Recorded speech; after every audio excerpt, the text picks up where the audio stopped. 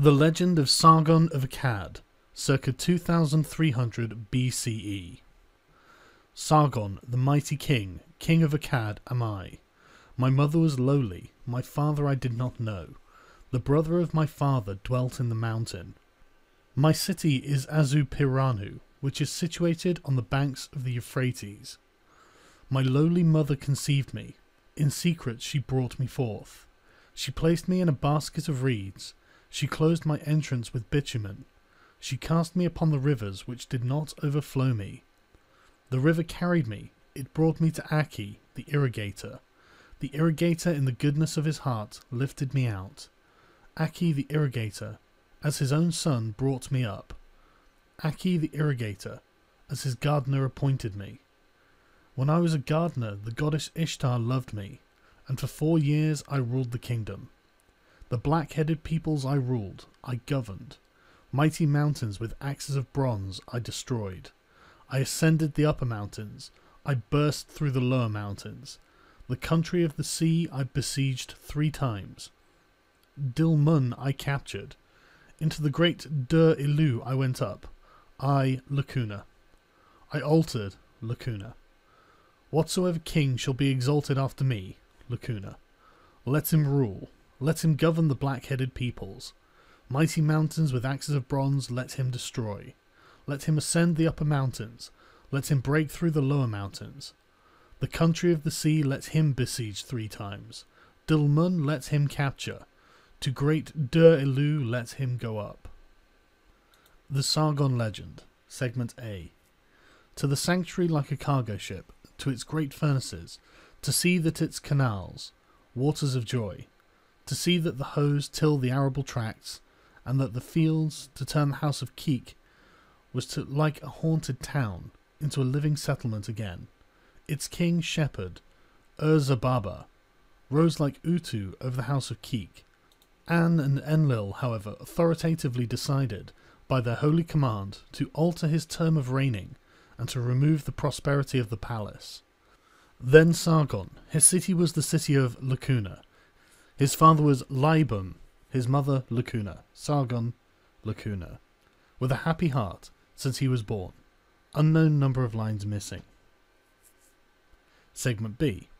One day, after the evening had arrived and Sargon had brought the regular deliveries to the palace, Ur-Zababa was sleeping and dreaming in the holy bedchamber, his holy residence. He realized what the dream was about, but did not put it into words and did not discuss it with anyone. After Sargon had received regular deliveries for the palace, Ur-Zababa appointed him cupbearer, putting him in charge of the drinks cupboard. Holy Inanna did not cease to stand by him. After 5 or 10 days had passed, King Ur-Zababa became frightened in his residence. Like a lion he urinated, sprinkling his legs, and the urine contained blood and pus. He was troubled. He was afraid like a fish floundering in brackish water. It was then that the cupbearer of Enzina's winehouse, Sargon, lay down not to sleep, but lay down to dream. In the dream, Holy Inanna drowned Ur-Zababa in a river of blood. The sleeping Sargon groaned and gnawed the ground. When King Ur-Zababa heard about this, he was brought into the king's presence. Sargon was brought into the presence of Ur-Zababa, who said, "Cupbearer, was a dream revealed to you in the night?" Sargon answered his king, "My king, this is my dream, which I will tell you about. There was a young woman who was as high as the heavens and as broad as the earth. She was firmly set as the base of a wall. For me, she drowned you in a great river, a river of blood." Ur-Zababa chewed his lips. He became seriously afraid.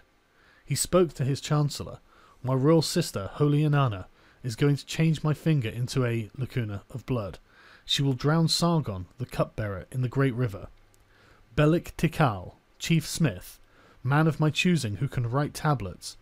I will give you orders. Let my orders be carried out. Let my advice be followed. Now then, the cupbearer was delivered my bronze hand mirror to you in the Sikal, the fated house. Throw them, the mirror and Sargon, into the mould like statues." Belik Tikal heeded his king's words, and prepared the moulds in the Sakal, the fated house. The king spoke to Sargon, "Go and deliver my bronze hand mirrors to the chief smith." Sargon left the palace of Zebbabah. Holy Inanna, however, did not cease to stand at his right side. Before he had come within 5 or 10 nindan of the Sakil, the fated house, Holy Inanna turned around towards him and blocked his way, saying, "The Sakil is a holy house. No one polluted with blood should enter it." Thus he met the chief smith of the king only at the gate of the fated house. After he delivered the king's bronze hand mirror to the chief smith Belik Tikal, the chief smith, and threw it into the mould like statues. After 5 or 10 days had passed, Sargon came into the presence of Zebbabah, the king. He came into the palace, firmly founded like a great mountain.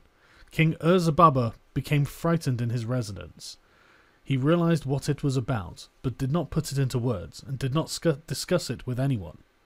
Zebbabah became frightened in his bedchamber, his holy residence. He realized what it was about, but did not put it into words, and did not discuss it with anyone. In those days, although writing words on tablets existed, putting tablets into envelopes did not yet exist. King Zebbabah dispatched Sargon, the creature of the gods, to Legal-Zaghazi in Uruk, with a message written on clay, which was about murdering Sargon. Unknown number of lines missing. Segment C. With the wife of Legal-Zaghazi, she, her femininity as a shelter. Legal-Zaghazi did not, The envoy. Come, he directed his steps to the brick-built Iana. Legal-Zaghazi did not grasp it. He did not talk to the envoy. But as soon as he did talk to the envoy, the Lord said, "Alas," and sat in the dust. Legal-Zaghazi replied to the envoy, "Envoy, Sargon does not yield." After he has submitted Sargon, Legal-Zaghazi, Sargon, Legal-Zaghazi, Why, Sargon, Chronicle of the Early Kings. Tablet A. Sargon, king of Akkad, came to power in the reign of Ishtar, and he had neither rival nor equal. His splendour over the lands it diffused. He crossed the sea in the east. In the 11th year he conquered the western land to its farthest point. He brought it under one authority. He set up his statues there, and ferried the west's booty across on barges. He stationed his court officials at intervals of 5 double hours, and ruled in unity the tribes of the land. He marched to Kazalu, and turned Kazalu into a ruin heap, so that there was not even a perch for a bird left. Afterwards, in his old age, all of the lands rebelled again and surrounded him in Akkad. Sargon went out to fight and brought about their defeat. He overthrew them and overpowered their extensive army. Afterwards, Subartu attacked Sargon in full force and called him to arms. Sargon set an ambush and completely defeated them. He overpowered their extensive army and sent their possessions to Akkad.